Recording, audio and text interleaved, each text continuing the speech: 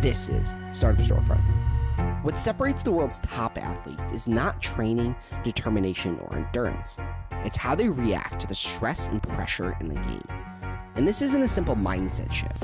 It's bigger than that. We're talking about how their nervous system responds to the unknown and the unfamiliar. The longest nerve in the body is called the vagus nerve, and it's responsible for letting your fight-flight reflex take over or turning it into play. Our guest today, Michael Allison, has become an expert in how this nerve affects our performance in everything from public speaking to athletic competitions. Through this, he has developed the Play Zone, where he works with coaches to help athletes manage their physiology when it matters most.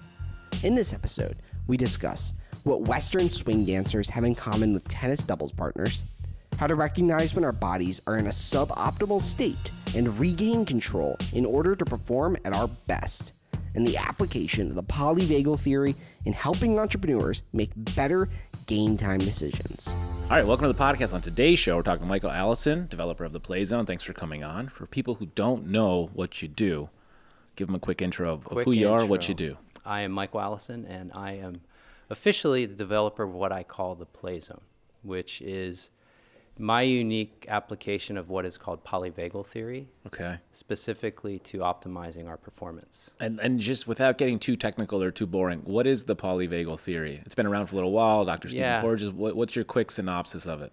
Well, let's do it in real time. Okay. So here I am. I'm in a place I've never been before, right? We've never met. None of us have met. I drove through a lot of traffic to get here, okay? So subconsciously, my body is reacting to all of these features that are uncertain and unpredictable and unfamiliar, just like a player walking onto a tennis court, right? And reflexively, subconsciously, my body is mobilizing. What does that mean? It means my heart rate's a little more elevated. My breathing is a little different. I'm releasing energy in a different way. I'm releasing cortisol. Right? And so I'm having all of these bodily experiences subconsciously. I can become aware of them, but they're shifting and changing adaptively, reflexively, because this environment is uncertain. We haven't formed a relationship yet, right? And so it's also reading if I had to go to the bathroom or if I had muscle tension or pain. So all of the time, we're subconsciously scanning our external environment, our relational environment, and our internal environment. But looking for threats more so, right? We're looking for both. Okay, so that's what's unique about mammals. Positive or negative. Okay. That's what's really cool about mammals, social mammals, is we, unlike reptiles, we can detect what's risky, but we can also detect what's safe, what's comforting, and in particular in relationships. And so that is really the theory. The theory is explaining that that's happening, whether we recognize it or not. And what I've done is I said, well, the key to performance is to recognize that's happening, to meet the body where it is, and then apply resources and tools to regain enough control of your physiology to support your intention, to support your goals, to support your potential. And you work with high-class athletes that deal with these types of, I guess they could be traumatic events, but more so they're just getting a lot of new data that they've never seen before in a different way. It might even be the same venue, but it's a different crowd. It's a bigger crowd. There's more television. You got it. The locker room's changed. And so in these moments, what are the resources that you guide them, you equip them with, or even some of their coaches with, so sort of get them to the point of focusing on what they're great at? So first is recognizing it's happening. So I like to tell stories. Okay, so here's a story. This is a true story. And this is a player who, at the time this occurred, he was about 85 in the world, men's tennis, okay? So I'm watching him play, and I'm watching him step up to the line to serve. And I could tell his body was not prepared to serve. Very, very tight. Breathing was different. Facial expressions were off. Body language not in a comfortable, safe place. And it was a pivotal game. It was that like 3-4 game, right? Okay. You know, okay. So games three serving at 3-4 or 4-5, those are big games, right? Games, so you could see it, we could feel it, and he steps up to the line, double faults, right? Now he's even more tight. more revved up and a little bit uncertain. Next point, serves the ball in, but very, very gingerly. Right. Guy clocks it, winner. Now he's down love 30. Steps up to the line again, double fault. Now he's pissed. Now he's really amped up. So what does he do? Tanks the ball like 3 feet long on the next point. Game over. Set was pretty much done. Okay. So I get on the phone with him, or actually I get on a video call the next day. I like to wait till the next day.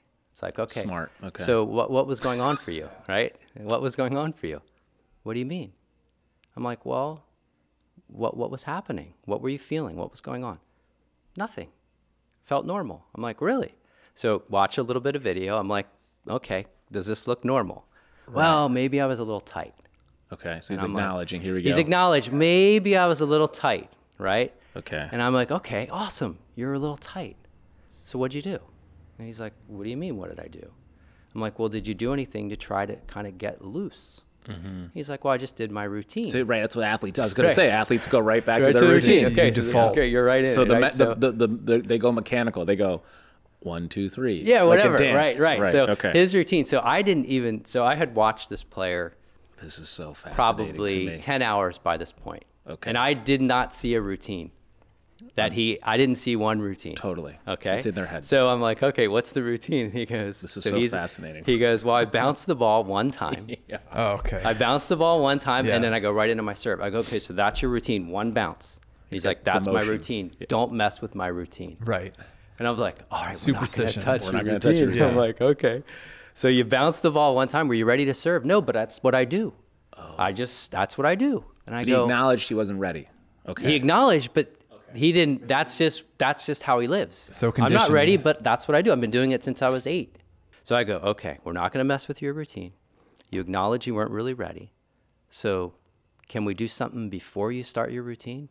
He's like, great. What are we going to do? And then we explore all kinds of things. So in other words, as soon as the point ends, or as soon as you're at the changeover, you're already beginning an awareness of where am I? Is my body in the right state to perform what I know how to perform? Oh, it's not.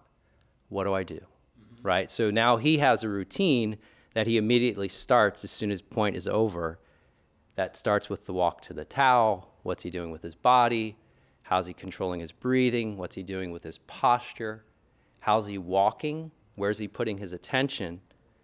That's all the routine. So by the time he steps up to the line, he doesn't start that one bounce till he's ready. And if he's not ready, now he has another skill, which is so rudimentary. He can just bounce it with the racket while he waits, right? And so, but that was so profound for him because he didn't even think there was any alternative than to serve even when you're tight. Yeah, I could you say, added to the routine without him even noticing that you That's were right. adding I to put the a routine before Yeah. his one bounce routine. But okay, let's unpack this. So I totally understand what you're talking. Like this is so it's hitting home, we'll say. But in that is what you're dialing them into like a level of awareness. Yes. Is that That's okay? where it okay, starts. Okay, That's starts where it there. starts. And so let's pretend it's an exhibition match and no one cares and the routine is less important. But at some point, maybe it's set point or 2 years. It's the big stage, and so on the big stage, they're dealing with so much more nerves, and so what you're trying to do is pull them out of the nerves and coach them through having a sense of awareness. Yes. And is it just adding time, or is that so? You're teaching them breathing exercises. Yes. You're bringing them back to level. Through breathing. As close as we can. As close as you can. As close as we can get despite back the to how it circumstances. is when there's no pressure, when you're free. Okay. Right? When you're free, you can hit that serve exactly where you want. By this level. Yeah, right? for sure. By this Yeah. point, Thank you, by the they way. can put the ball by your level. They can put the ball exactly where they want. So Yeah. the difference between when it's not going where they want and where they know they can is in their physiological state. That's what I'm showing, is that it's because your heart rate's different, your breathing is different, your muscle tension is different, which changes the actual mechanics of your shot. It changes the speed and power of your movement, which is why the ball misses. Changes finite motor control, changes all of those things. When you think about people who say they have like the clutch gene, do you think that's a real thing, or do you think they just have a heightened sense of awareness and can bring themselves back to level despite the stage? It's a great question. I think it's both. It's Okay. not that they have a gene. It's that their nervous system, their subconscious, for whatever reason or reasons, isn't reacting to that massive trigger that you or I might react to in the same way. So their heart rate might go up just a little bit. Their breathing might change slightly. Or they like it. Maybe they like it. Well, eventually they learn to like it. Okay. Eventually, that's the point. Is eventually, eventually, like a Djokovic, right? Right. What we see in Djokovic is we see normal play not being enough of a challenge for him to mobilize enough resource to focus enough and to dial into what I call the play zone. He needs more challenge to elevate his concentration, to elevate his mobilization, the elevated heart rate, to get into his sweet spot. When we break this down, I think about an athlete like Alex Honnold, who free solos the El Capitan, all these incredible feats of athleticism, and he's been into a CAT scan where they've scanned his brain and put images up that are supposed to like cause like fight or flight responses, and in the CAT scan they show like no real reaction. And I'm wondering, it's like he's able to completely block out any kind of fear, which is how he's able to go up on these mountains without any kind of harness, rope, no nothing. Yeah. And I'm wondering how big of a role fear is in this whole thing, as opposed to like all of the other minutia that's going on, like the uncertainties, the familiarities, like kind of scoping it out. Is fear an outsized player in this whole ordeal? That's a great question. And I don't want to teach the people I work with, whether they're athletes or business executives, to detach from their bodily responses. So you put me on a cliff, I'm going to still have a bodily response. Yeah. But what I want to do is not associate that bodily response to an attached thought or belief or story that is, I'm going to fall, or I'm not good enough, or this is way too much for me. That's the difference. It's like, okay, I have this bodily response, which he is saying he doesn't even, when they test him, he's not even having that bodily response. Right. Now, that could be a history of detaching, which is not what I'm getting at, because when we detach and we don't actually have bodily responses, the reason we want to keep those bodily responses occurring is those are feedback loops that tell our nervous system how to regulate our organs, how to regulate all of our internal systems. So it isn't a recipe for long-term health and wellness. I'm not saying that's what he's done, but I'm saying the way I approach this is you have the bodily response. Now you do what you can to regain enough control of that, to settle down. And then at the same time, you don't attach a story to it other than, oh my God, I'm reacting to this. Like when I walk in here and we start, my heart rate elevated. Oh, interesting, curious, wow, cool. Instead of attaching a story to, now I'm gonna bomb, or now I'm gonna choke, or I better just barely hit this serve in the box because I don't know if I can. So it's not attaching a second level story. That's sort of second level. The first level, the primary thing is it's happening in the nervous system at the level of the brainstem. And the brainstem's making these immediate reflexive interpretations as to whether the environment is really safe, whether it's just a little bit dangerous, or whether it's like overwhelming and life-threatening. And when it's overwhelming and life-threatening, then we see actually the opposite. We don't see mobilization, we see shutting down. We see collapse, we see quitting, we see making excuses and feeling hopeless and wanting to get off the court, wanting to get away, right? Or even fainting, passing out. So let's take this to the next level. So you're coaching somebody on this, they're becoming aware of it, which means they're becoming aware of probably if the other player is having a moment. Yeah. And then you have to, you can coach your client, let's call it, yes. how to capitalize on the other That's opponent, a great question. No, right? That's great, yes. And so, because if you're really teaching them awareness, yes, self, that means that's they can now see it. They can see it and feel it in the other. So when you look at it through this lens, right? Typical scenario is each player comes out and they get mobilized. They get anxious. It's almost like I coach a college team. 10 of the 11 players are anxious. Okay, so it's pretty universal, highly anxious. And so what most people do is they take that anxious energy, because it's just, if you just look at it as mobilized energy, a body preparing to fight or to flee, they turn it into attack. They attack and they get aggressive. Okay, so if you look at it this way, so you've got two players coming out And if we're gonna, I do it in a hierarchy. Attacking is higher than just defending or anxious, okay? So we have 2 players coming out, they're both anxious. This player starts attacking. This player can, with awareness, recognize, shit, I'm just anxious. I need to rise up and match this player. And if I match this player long enough, and this player doesn't have the level of awareness and the resource I have, he will or she will go to anxious. Interesting.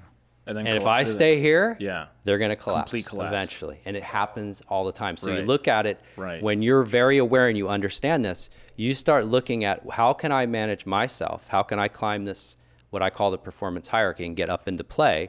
But even if I can't, fight is higher than flight. Attacking is more of an indicator. Yes, Interesting. than just defending. Interesting. And so now you're kind of here, and we can play this game, and I can see this player falling down the trajectory while I'm climbing. And then if they balance back, like, so then what'll happen, it's really cool. So this player will start to fall here. They may even start to immobilize. And a lot of us intuit this. As players, you get this, right? So now what they do is they make a last surge, and they get angry and gnarly. And if you know that, you just weather that. You just weather that, because they're going to go there. They call this They're going to go there. So Brad Gilbert will call this the wounded bear. The wounded bear. The wounded bear Makes part of, one last of any lunge. match. That's right. And of anything, of any anything. relationship, of And any it interaction. always happens. So let's say you're in a final, you're winning, you're up, it's not close to set point, but it's approaching. The wounded bear will arrive. Yeah. And You're saying even in you, in either one of you, but definitely the person losing. And Yes. you better withstand that, because if you Yes. don't, the momentum will shift. And that's what that's the the word. balance. Momentum. Yeah. Momentum to me is one player's physiology getting closer to the play zone, getting closer to comfort and safety and control, and the other players getting more defensive, reactive, suboptimal. That's momentum. How do you apply this to business? And so when you talk to business coaches, or let's do this, even your business. And so as you have gone through this professionally, at some point you say, okay, this is working. I have enough clients or success stories. How do I think about taking this to the masses? How do I think about solving this for high school players, professional level? What made you want to start your business? That's a great question. So originally I was coaching the actual players, and I was coaching the actual individuals. And that's great, but it's a one-to-one impact. So in the last year, I started a coaching program. So now I coach coaches in this methodology, all types of coaches, international, that's all over the world, and I do it through Zoom. And we do an 8-week intensive deep dive. It's a 30-hour course, and then we meet live as a group every other week, so 4 times, and then they have mentors throughout too. So I've taken about 80 coaches through, and I have about 20 of those that are now certificated and are mentors for the new group. So that's where I'm going.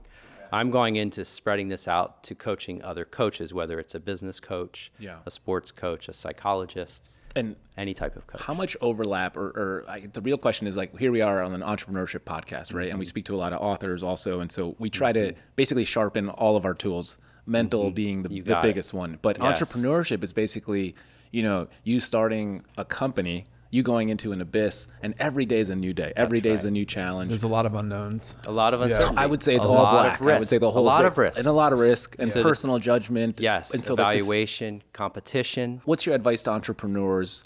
Not so that are stuck, but like, is it a similar format where in tennis there's a moment? It's a clear moment. Here's my match day. I'm here. Yes. I've arrived. I know the moment's going to happen within the hour or two. In business, it can happen. It's ongoing. You can get a letter from a lawyer today. That's right. Or your board wants to fire you tomorrow. What is the business advice you give people? Yeah, I think it's the same. It's just longer. It's more macro, not just micro, right? So just like I do with athletes, what they're doing on the court, just like what you're doing in your actual business, is half at best of the full equation. It's what you're doing off the court. It's how do you take care of your nervous system and your physiology so that you can work in your business and be creative. Because I'm actually arguing that every skill component that is built into performance, whether it's reaction time for an athlete or whether it's problem solving for an entrepreneur or creativity, being able to think out of the box, or forming relationships with others is all based on your physiology in that moment. So I look at it real simply. Off the court and even sometimes on the court, is my body in homeostasis? Like, is it safe enough I'm actually in recovery? Or is it now diverting resources toward even playing? That's still diverting resources, or fighting, or training, or putting out fires, or writing this email, right? Like all of those are diversions from homeostasis. Okay, so most of us homeostasis. Most of us spend too much time and energy and resource diverting resource. Low yield events. That's right. And we're tapping ourselves out. Yes. And so we need to spend more time in homeostasis, which is promoting health, growth, recovery, relationships, balance, all the good stuff. And so that's just how I look at it. And off the court is also a mixture of both. Off the court, though, starts with homeostasis, starts with more time and energy and an awareness of, man, I have been really diverting resource in my job or whatever it is, or on the court, and I'm going to do what really brings my body into safety, comfort, calm, and ultimately connection. Is there a part of the program where you want to induce some sort of, like, something that comes to mind immediately? It's like a cold plunge, right? Nobody in the right mind wants to get into cold water. Yes. But there's a real mental... that's a transitory challenge. Okay. So that's one of these. And so that's an opportunity. I call that domain general. Domain general. Domain general. In other words, you can take a cold plunge. Yeah. And you can lose your shit in that cold plunge. or you can take a cold plunge and practice your breathing, softening your muscle tension, being present in the discomfort. Trying to get back to that homeostasis. Right. Even though you're not, but you're building those resources, but it's still a temporary challenge. Yeah. But now you're actually building skill that translates onto the court. Onto stressful environments. Onto other stressful environments, because the physiology is the same. Yes. Right? So an elevated heart rate, high blood pressure, breathing that's short and shallow, that baseline physiology, out of that emerges all kinds of different things. It's not a one-to-one. Do you see what I'm saying? So like that physiology I have in the cold water might be almost identical to the physiology I have when I step onto the court, or when I walked in here and started with you guys. Like those physiologies might be the same. So I share a story, and when I had to give my first presentation of this, right? Like, so I'm presenting in front of a couple hundred people, but bigger than that, I was presenting in front of the scientist who I based all of this work on. Dr. Stephen Porges. Okay. So okay. I'm presenting. He's sitting front row, and I have devoured his work, and I consider him a mentor and someone I deeply respect. So he's sitting right front and center. And so I knew going into that, here I am, I'm taking his theory and I'm applying it to performance. And now I need to perform in front of him. That's pretty bold. Right. Like, can I do this? Right? And so I knew in preparation that I was going to have a physiological response. I knew my heart rate was going to get going, and my breathing was going to change, and my voice would change, and all of that. So I wanted to simulate it. So I did a virtual reality experience of walking the plank. So you can use VR experiences, and I challenged myself to walk this plank, knowing that would trigger a physiological response similar to what I anticipated it would. So and fascinating. that's what a cold plunge would do. Yeah. Like I take cold showers for that reason. Yeah. Right. Or I'll go from my hot tub to a cold shower. Right. Deliberately for, can I regulate? What can I do? Because to me, from the physiological standpoint, it's the same physiology I'm going to experience stepping on stage. You know, when you were talking about trying to coach people to spend more time in homeostasis as opposed to expending all these unnecessary energies on tasks that are just going to drain you of your resources, it reminded me a lot of the 80-20 training philosophy, where it's like you have 5 heart rate zones. Zone 1 and 2 are pretty easy. Zone 4 and 5, you can barely get a sentence in. And you know, the philosophy is that you should spend 80% of your time training in zones 1 and 2, because you are going to build up your aerobic system without taxing your body too much and expending all this energy, as opposed to like what most people do is they'll go out and train and they'll spend most of it in zone 3, which is this nether region where nothing really beneficial happens. Like you might get a little bit better, but you're not going to get the gains that you'll see if you spend 80% in zone 1 and 2 and 20% in zone 4 and 5. And that's what I was thinking of when you were talking about having people spend most of their time in homeostasis, because you get comfortable in that zone. Yes. And you can become familiar with it, and almost like a grounding where in times where you are in stress, where you are in an uncertain environment, when you're in 4 and 5, you have a much bigger foundation to fall back on of that homeostasis. And I just thought the parallels between the two are staggering in many ways. That's a good parallel. And I would agree with you. And I would I would say the lower zones are really rest and recovery, right? From this standpoint. And instead, what we tend to do is we train harder. So when we come up short, we just train harder, right? And that isn't the answer, right? And spending time in those middle zones, I agree with you. Like a marathon runner, for example, my philosophy when I train marathon runners is don't run slower than your marathon pace. Minimize that amount of time. Most of them slog long miles slower than their marathon pace. Well, marathon pace is not 50%. That's not 4 and 5 for a high level runner. Marathon pace is still way below their highest level. So that to me is their 1 and 2. Spend your time at or faster than marathon pace, right? And forget that middle ground. And that's what you're saying too. Like forget all of the stuff that's depleting and tapping my resource, because we only have so much resource, right? And also that familiarity of what is homeostasis, what does feeling calm feel like, even when I'm outputting. What does that actually feel like? And you're essentially retuning your physiology, you're retuning your nervous system. So when someone's in, say, a match or a competition, what is it that you tell them to do if they are trying to get back to that homeostasis mentality? Is it like take a time out, use a break as an opportunity to reset yourself? Or is it something where if I'm in the middle of a volley with Diego, can I recenter myself that quickly? Or is it something that I just need like a moment or two, like after the point is ended, I can recenter? Both. It usually starts with the first way you describe, where you do it when you have a break, because it takes awareness. But ultimately, if you're doing this and it becomes your habit, you'll be doing it during the point. You will absolutely be changing how you're breathing. And it will start intentionally at first, but it'll become habitual. And you will change all that. Is it deeper breaths, or what is it? Not necessarily. So, well, deeper meaning if you're actually breathing with the diaphragm, yes. Okay. We want to breathe with the diaphragm even if we're mobilized in fight, right? But that's not what's happening. So if we know that we're really highly mobilized, we can actually start to feel our diaphragm as we're breathing. That will absolutely, that sends what's called vagal afferent sensory feedback to the vagus, which then can tell the vagus to inhibit and slow the heart. It's a loop. So that's why diaphragmatic breathing, which we've all heard about, it's because of the vagal afferents, the sensory coming back to the brainstem goes, oh, I'm moving my diaphragm. I mustn't be in fight mode. I mustn't have to flee, right? So that's really important. But it's also, it's the ratio of inhale to exhale. So real simply, if we want to get more energy, we lengthen our inhale. So we can pull with our diaphragm, but we can pull a big amount in, and then we speed up our exhale. So if we want to mobilize, right? And sometimes you do. Sometimes you're too complacent. It's not always about calming.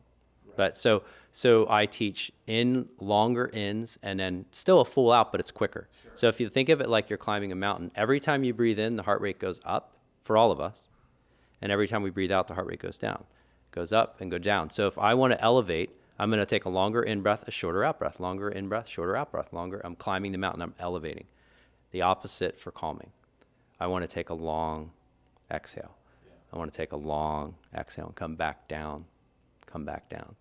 And if I'm feeling pretty good, I might make it equal. I might really still pull a long in, might be 4 or 5, and then a nice long out. But I'll stay equal because that actually optimizes, you've heard of heart rate variability. Yes. That actually optimizes the respiratory component of heart rate variability, which is called respiratory sinus arrhythmia. And that is what we want. You know how a tennis player, when returning serve, they don't stand flat-footed? There's a little bit of sway. That's how our heart rate is optimally. And the more that sways in relation to our breathing, that is a sign of resilience. There's a rhythm. I was just in 3 finals recently at the tennis club, and what I hate about it is even like in the morning, I'll wake up and I'm fine. I go through my routine of like coffee. So I'm like instantly in my routine and blah, blah, blah, whatever. And then I get on the court. And as soon as I get on the court, my heart rate goes up. And I'm like, here we go. Totally. I'm like, here we go again. Yeah. I'm like, okay. You know what? Breathing. And then I sit and I like, I try to recenter myself. And I think I do a decent job, but I can't get my body to forget. And I don't know that I want to get my body to forget that it's a, somewhat, like I try to convince myself, I'll go, oh, it's just a meaningless club match. I'm like, that doesn't work. My body knows it's not that. And then I just try to play all these funny games with myself. Yeah. And then I just try to go, okay, we're just going to have fun. I'm like, no, it's not fun to lose, actually, right? So that's the fallacy. Oh, you're bringing to light. I'm giving you my real. No, but you're bringing to light so many things. We think our thinking is going to get us through it. Totally, not and true. That's what you just proved to yourself. Yeah. It's the same with that VR experience. I knew I wasn't on a plank. It didn't matter. Right. My body was believing a different story. Right? So that's really helpful information. So I go, oh, I'm really mobilized. And the other thing that you said a couple of things that you kind of don't want to feel that way at first. And then you kind of went back and said, well, maybe I don't want to give that up. So if you start just looking at that as mobilizing your resources away from homeostasis toward playing, which it has to do, right? It's just you've made some association that feeling, that elevated heart rate means, oh, I need to calm it down. Right? And it could, but it also could mean, oh, I'm just getting ready here.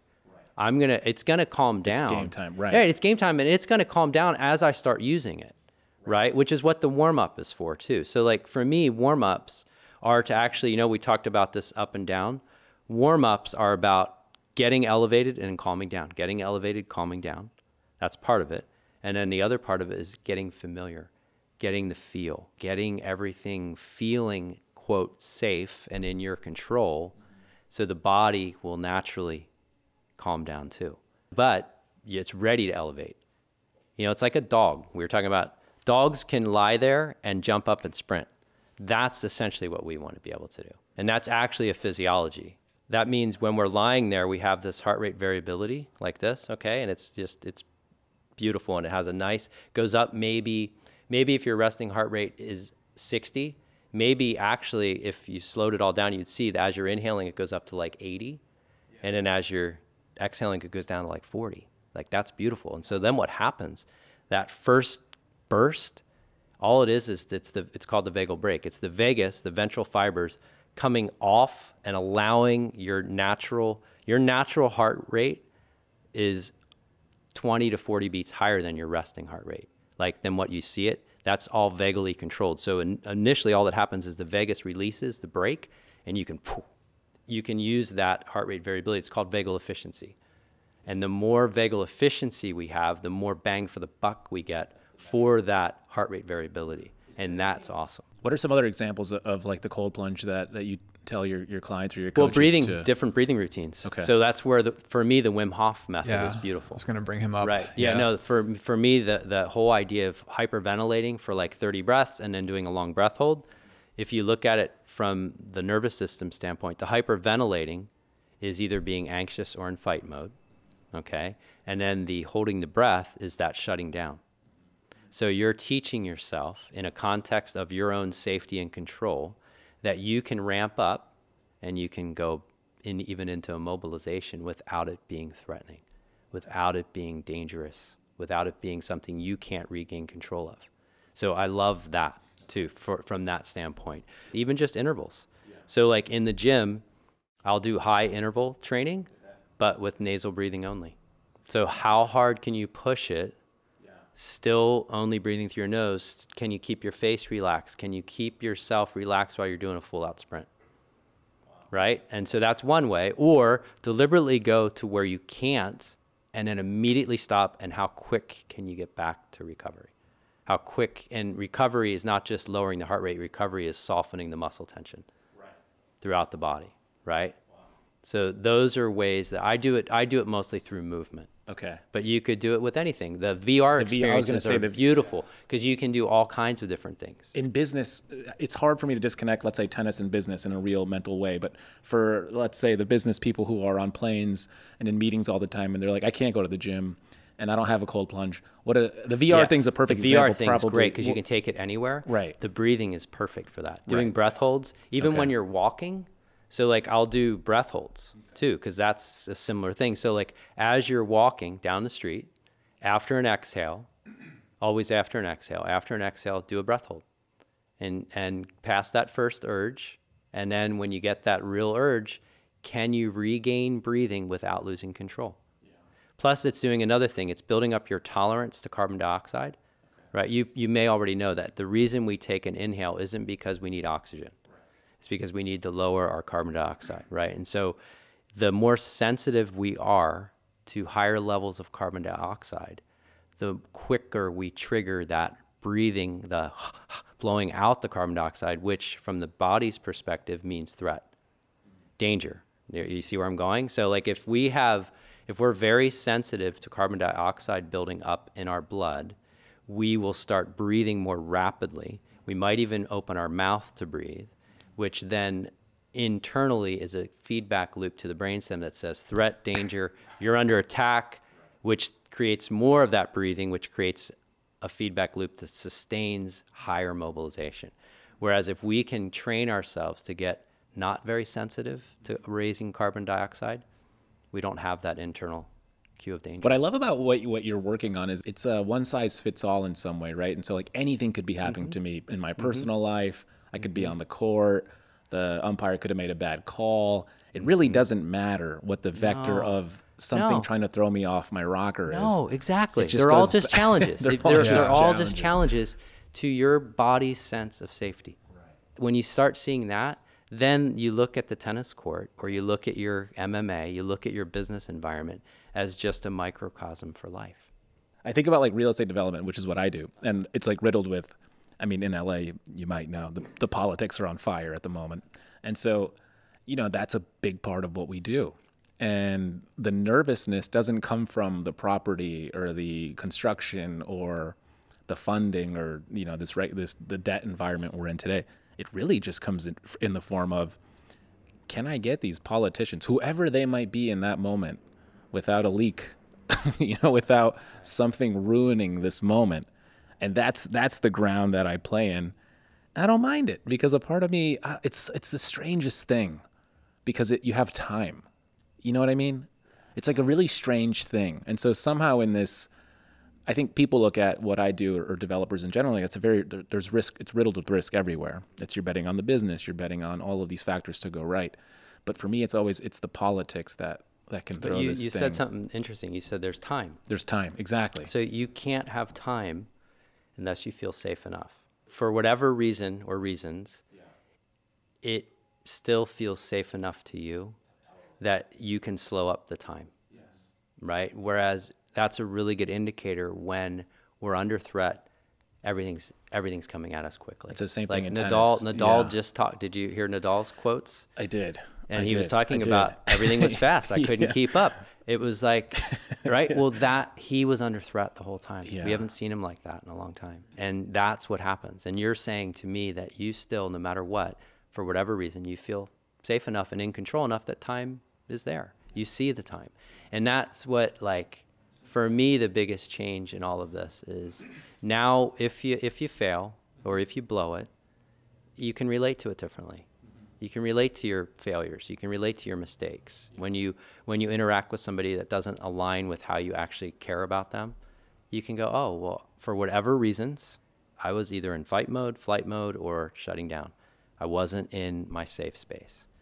Now, that doesn't make all behavior acceptable. It's not what I'm saying, but it means how we relate to repairing that with the other and with ourselves is a whole different experience. Right. If you're not on the same page with your spouse, as an example.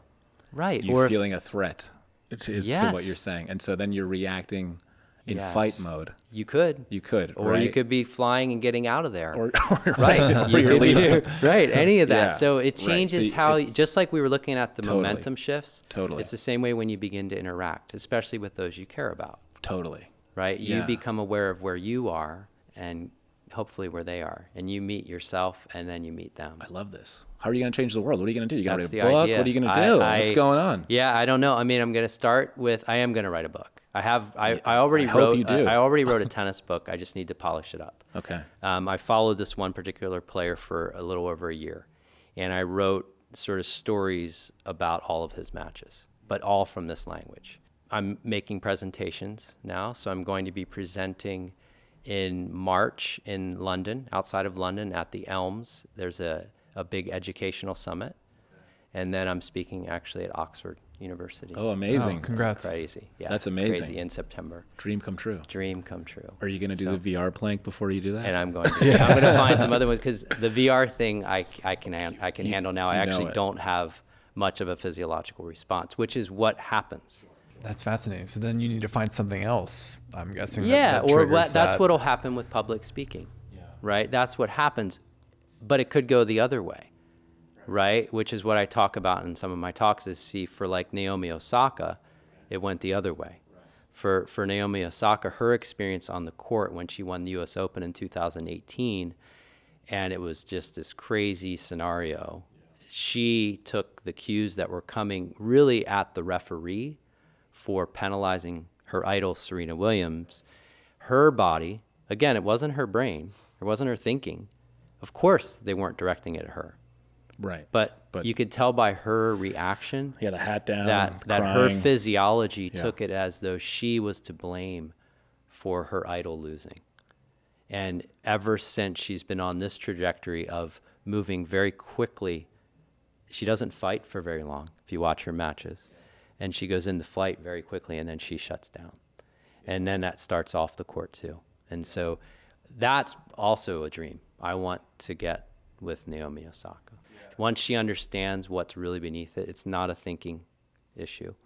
It's not going to, like, her changing. But you're saying it's the awareness of the fight or flight. It's the awareness of how her time. body has changed. And Right. now it's all about helping her body, her nervous system, feel safe again, feel calm again, because it doesn't. You can tell by the tone of her voice, right? So we didn't talk about it, but our tone of voice and modulations portray and broadcast whether or not we feel safe or unsafe. And so if you're interacting with someone and they have very flat affect, right? There's no movement in the upper part of the face, right? That's a cue back that they, for whatever reason, don't feel safe.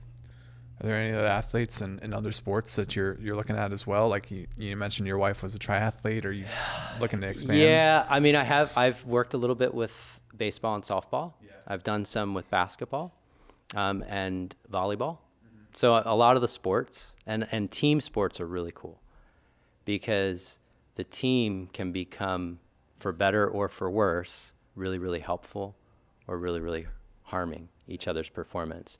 And if they have this level of awareness, they can help match each other where they need to be and lift. Yeah. Right? And so even if two players are really, really locked in that flight mode, they could come together and fight. It's a lot easier to fight, which is, from my performance hierarchy, is higher up than staying in flight. And as a coach, that's another thing that I like to do, is as a coach, imagine looking at your basketball team, right? And you could see what zone each guy is in. And ideally, you get everybody together in a zone, but it might not be happening. But you would know, you could start subbing, not just based on what somebody's doing, but where are they? Yeah. And you could start cueing players in different ways, depending on where you see they are. If you have somebody in flight, what you might do to help them get into fight or get into play is different than somebody who's shutting down.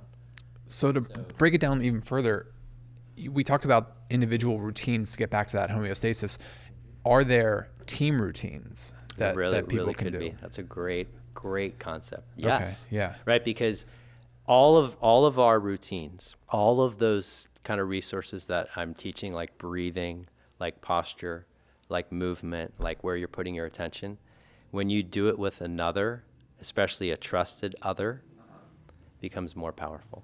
Yeah. Because if you go all the way down to the core of what's beneath all of this, it's a body that has a biological need to feel safe and connected and to belong to belong. And so if you can get everyone on the team. You can get everyone. Yeah, it's a great. Thanks for bringing this up. So those tennis players I was talking about, this tennis team, Division I team, 2 guys are in the top 50 in the country, right?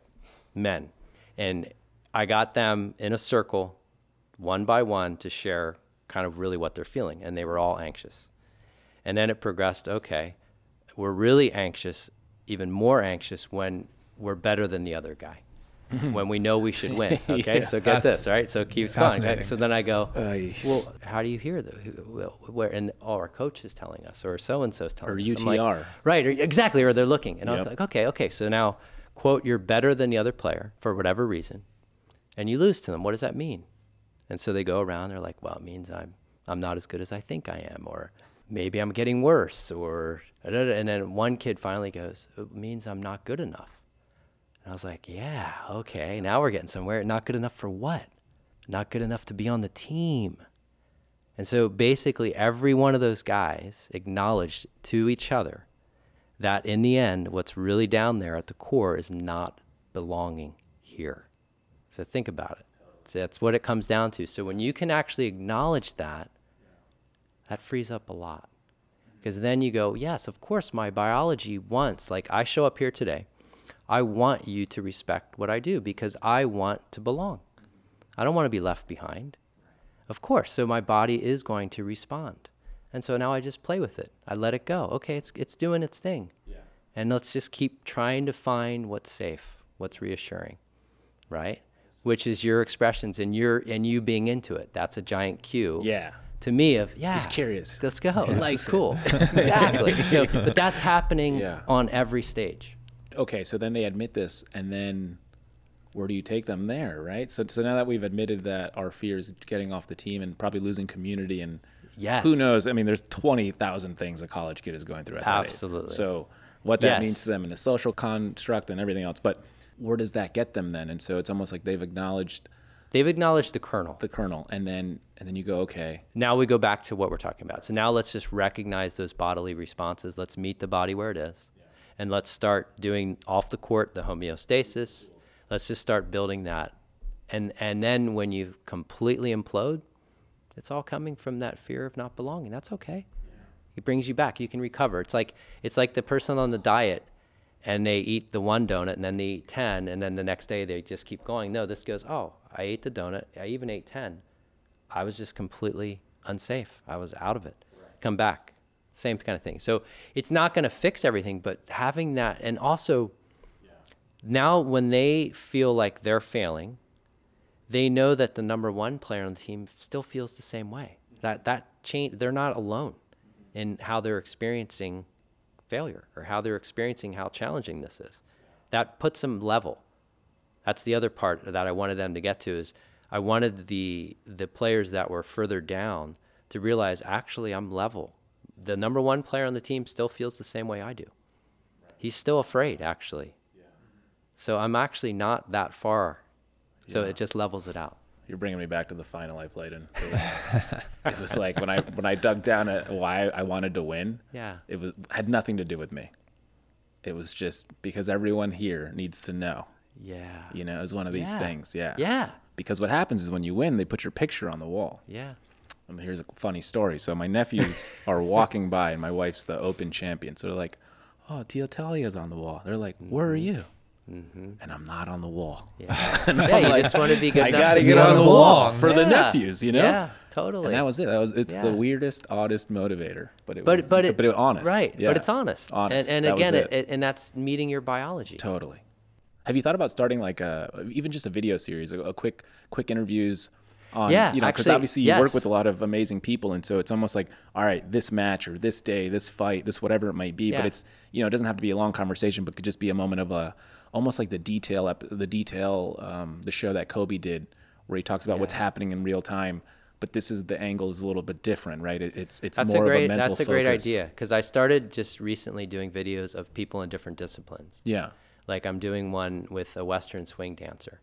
Because when you look at Western swing dancing. Okay. I didn't know anything about this, but the way the way the competitions are is basically you have like 5 ladies and 5 men. They don't know each other. They're all quote at the same level. And then they spend a couple minutes with each partner. So imagine you don't know this person, and it's all made up. It's not like you're doing the waltz or the foxtrot. It's all on the fly. So the lady has to follow the man, and think of if a man is completely afraid, and now so think of all of this from this lens. So when she was telling me about this, I'm like, oh, I got to interview you and frame it in what's going on in the nervous system, in the body, because it's fascinating. So I started doing that. I started doing those sorts of things because that's fascinating to me. Like all of these different disciplines, when you look at it through this lens, oh, that's why. That makes sense, or why this is so challenging. Like to me, that Western swing competition neurologically is as challenging as they come. You're being evaluated by judges. You're meeting a new partner every couple minutes. You're making up a dance you've never done before. And you have to do it with this partner. Think about it. At least on the tennis court, you're in control of you. Right. You got the opponent throwing more uncertainty at you. But imagine that, a partner you've never had. You've played doubles before with someone you've never had. And how tricky that is. And now every couple minutes you have to switch to a new partner. And you have to play. YouTube this. This is fascinating. So I've been doing stuff like that. Idea. But what you're talking about is cool too, where you actually talk about experiences, right? Like what was really going on for you. Good or bad, right? I mean, that's the absolutely. thing. And probably more bad, so people understand that it had less to do with performance and more to do with the thing that no one can actually see, but is being felt, and which is I think that's really cool, right? You can feel it, and that's what we all feel when we're watching, right? And that's part of what you need to acknowledge too, is as the player, you're feeling what the audience is feeling, and vice versa. They're feeling what you're feeling. Mike, where can people find you? Where can they? They can find me on my website, theplayzone.com, and I'm in Santa Barbara, California. Yeah, happy to jump on a Zoom call. Happy to give a talk. This is great. This was really informative. Topics. Yeah. Thanks for coming on the podcast. I really appreciate you guys. Yeah, you guys are awesome. I really appreciate it. If you made it this far, I bet you loved the episode. So you should join our YouTube channel membership for only $2.99 a month. This gets you access to 1, the whole unabridged conversation. 2, you get the episodes on Monday, 1 day earlier. 3, you get 2 additional entries to our giveaways. Check out our Instagram to see what we've given away. And 4, you get access to seasons 1 through 3. That's over 100 episodes of wisdom and life-changing advice. What are you waiting for? Join.